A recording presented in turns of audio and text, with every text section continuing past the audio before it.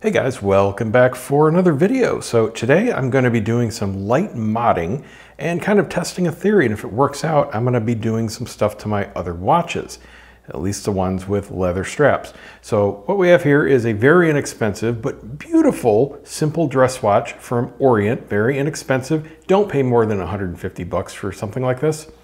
They are a very old Japanese brand. They use very durable but no frills movements. No problems with them whatsoever, and the band actually is very nice on this one, and I do want to keep using it because it matches the color and it's soft enough. It's a low quality, genuine leather, but it fits and I have no problem with it. I do want to change the clasp, but that might be, I don't know, maybe I'll put it in this video. It depends on how this first mod works out. But what I want to do is change it to a quick release. If you're unfamiliar with quick releases, instead of having a little push pin that you have to use a tool on, and you stick this tool in here, snag it, push it a little bit, get it out of the hole, and you can take it out of the lugs. The problem with that is you have to have the tool, and if it slips, you can possibly scratch something, you can possibly poke through something, and it's a little fidgety. But these couldn't be simpler. With this, you just slide that little lever. It pushes it over, retracts part of the pin by the spring, and you unclip it, and that's it. I mean, it couldn't be simpler. Just flip this on or off, and it's secure. Super easy. Now the cool thing is you can convert non-quick release straps to quick release straps. I think this is going to be our working test. I got some drill bits here, and the smallest one, the 1/16, if you're using SAE, fits. And I think all I'm going to have to do is drill 2 little holes to make this slot right here. Lining it up, it looks pretty simple. You just take the pin and you figure out where the hole is going to need to start. In the outer position, your 2 end pins are all extended evenly. And with it in the center position, this one is flush.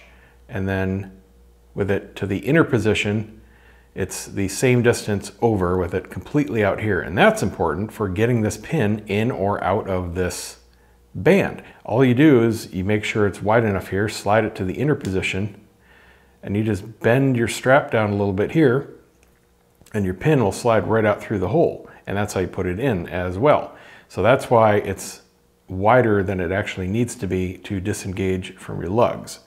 So all I have to do is get myself some pins. Yay! Cheap on Amazon. Got a big bag here. There's a whole bunch of these for sale. I'll put a link down below to this bag. I got this particular one because it was a good deal, number one. I think it was $9 for all of these, but it's obviously enough to do a whole lot of straps. So the first thing I'm going to do is take off this strap. No, you know what? I'm going to test. Had this bright idea just before I started the video on this strap, because this is one I actually don't care about. Verify on here. Yeah, it actually starts at the ball, so just about 2 widths of the actual little ball. That's where I want to be drilling. I'm going to stick a toothpick in here. It's snug.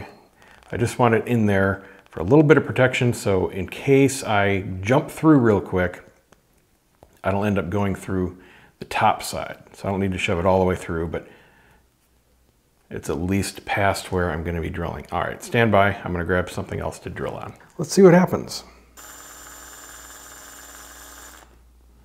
That started to drift. It started to roll over the toothpick.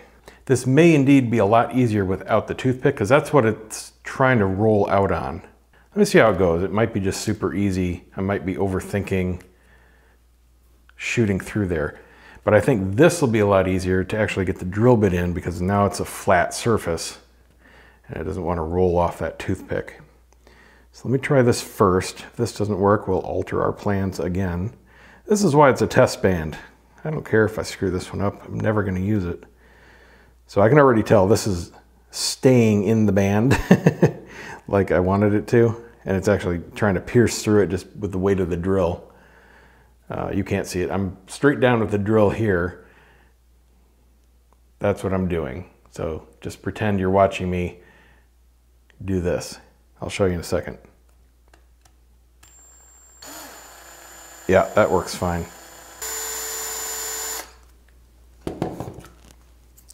let's give that a shot.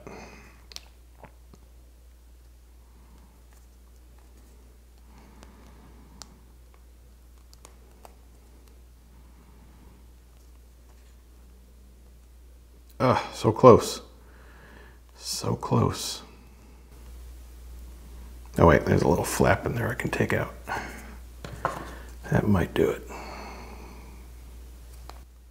There we go. All right. Now, let's try fitting it. See what happens. There we go. All right, test fit a quick release. One side in, nope, wrong side. One side in, move it over. Oh yeah. That's nice. All right, so not the cleanest job, but I got one more side to practice on. Actually, I have more straps I can practice on before actually hitting one. So I'm gonna start farther over than I did last time. Let's get this end in.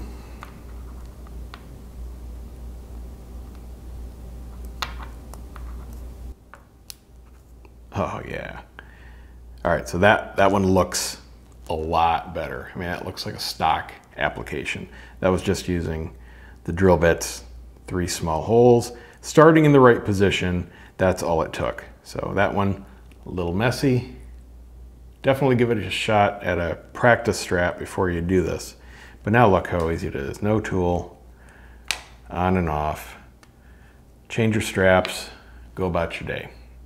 That's what I want. All right, I'm gonna practice one more time on another strap, and then I'm gonna do this one, and then we're gonna change the clasp, because I'm not really a fan of buckles.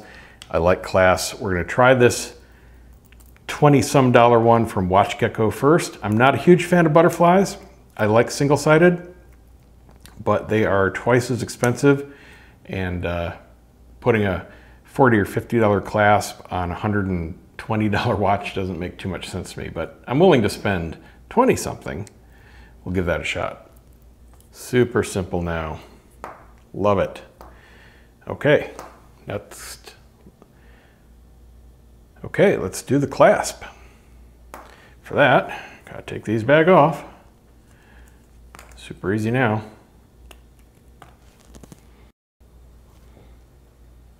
So no real hard work for doing this. We just have to know which side goes to which. On the clasp itself, we've got 2 ends that we're going to be attaching things to. This is your, what would have been buckle end, and it has a little catch here, so it folds up and down, and you'll adjust this once you get it on your wrist, so don't worry about that. This part we don't actually attach to anything. The strap is going to go through it. You're going to find your hole, cinch it down into place, and it stays there. So it's not permanent or anything. It's meant to be moved around as needed. So that's that side. This side is all we have to replace. And for that, all we're going to do is take out the spring bar that's in the buckle. Same thing as what goes to the watch itself. Sometimes you'll see through holes, and then you can just poke it here. Otherwise, you just use the standard fork tool and get that spring bar loose and out of the way. This will come off, pin will slide out, and then the tongue will be able to come out as well. And by the way, when you order your clasps, no matter which one you order, you have to know the size at the buckle. So even though you might have 20 up at your lugs, the clasp cares about the buckle width. So make sure that's either the same and you know what it is, or if not, measure it or look up your specs. So now we've got that. We can stick this in here. And we just have to make sure that it goes the right side up. I usually flip these the wrong way. So this is the part facing out. So it's going to attach like this. And of course, this is way smaller than a lug, so sliding it around is a little tougher. There's that. All right, now we can put it on the watch and give it a test fit. That's all there is to a clasp. but man, it just makes life so much easier. So let's see, buckle side goes up usually. That can also flip. So I've had clasps where the mechanism was reverse. Single-sided can be like that. There we go. All right, so now we got that in. Now I'm just gonna pick a hole, go near the end because I have 7.5-inch wrists, and it's usually near the end that I end up with stuff, but it can also differ when you change clasps because the geometry has changed.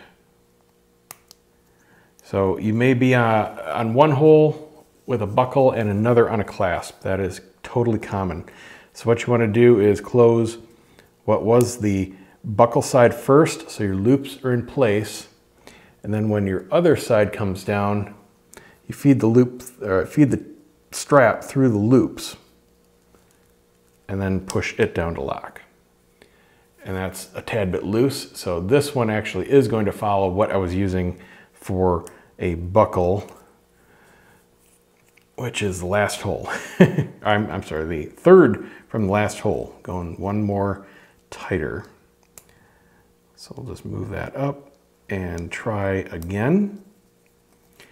Now, unfortunately, most of these in this kind of price range don't have any kind of micro adjustment, but you know, it's the same situation you're in with a regular buckle, so you're not losing any functionality. And there we go. That's actually perfect. And what I do, because I have larger wrists, is I cut these last loops off. I just haven't done it yet on this one because you can see that there's no point.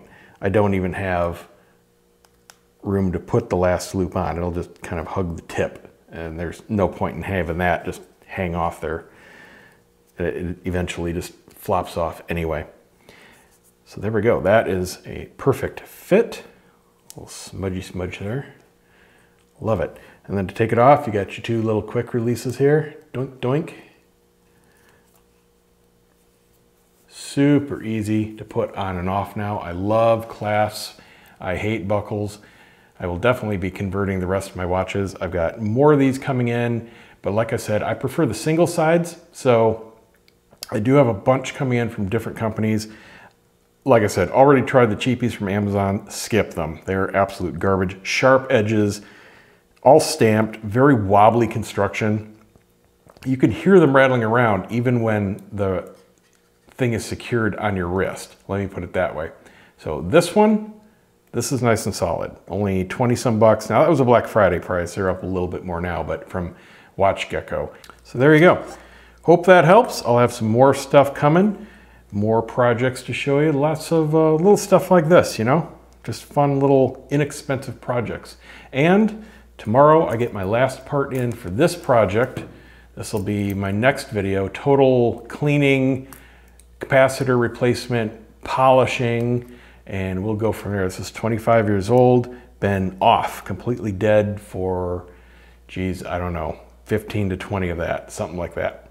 So we'll get this back in showroom condition, back running, and stay tuned for that. See ya.